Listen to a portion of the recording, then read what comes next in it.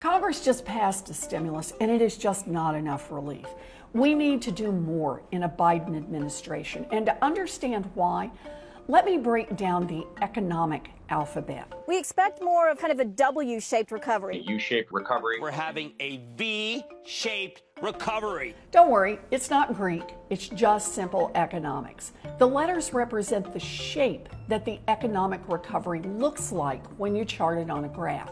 Donald Trump likes to talk about one letter in particular. We've been talking about the V. This is better than a V. This is a rocket ship. The fantasy of a V-shaped recovery is that the downward dip in the economy will get erased as the economy recovers right back to where it was before.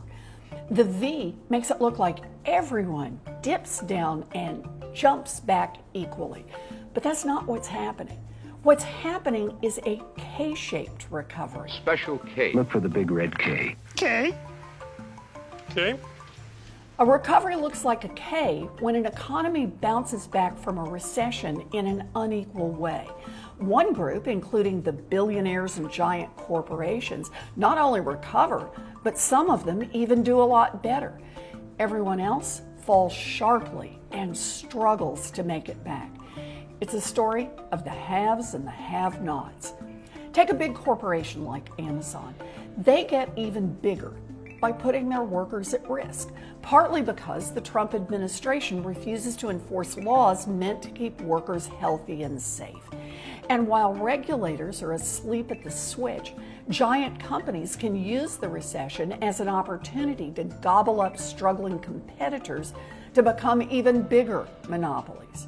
And guess what? The wealth is not trickling down as much as some executives want you to think it does. But that's very expensive. During the first 6 months of the pandemic, the richest people in the United States became $845 billion wealthier. This year, we even inaugurated our first class of centibillionaires. Yep, you heard me right. That's people whose net worth is more than $100 billion. Meanwhile, on the other side of the K, the picture is not so rosy. The pandemic has forced 40 million Americans to file for unemployment, creating a gaping hole in our economy. The CARES Act provided some real relief. After it passed in March, we saw the share of people in poverty in the United States drop and incomes rise. But then those programs expired, so the glimmer of hope for a stable recovery diminished. As summer turned into fall, the share of Americans in poverty spiked at its fastest rate ever recorded. And now, Congress just passed a bill that won't do enough to stop the devastation. So Congress's to-do list in the new year must include relief. And we must permanently upgrade the nation's safety net so our economy is not held hostage to Republican inaction during the next crisis.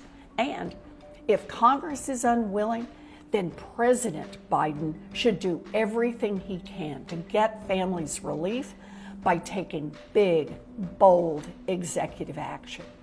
And our new president, he knows his economic alphabet. The president says it's a V-shaped recovery. You say it's a K-shaped recovery.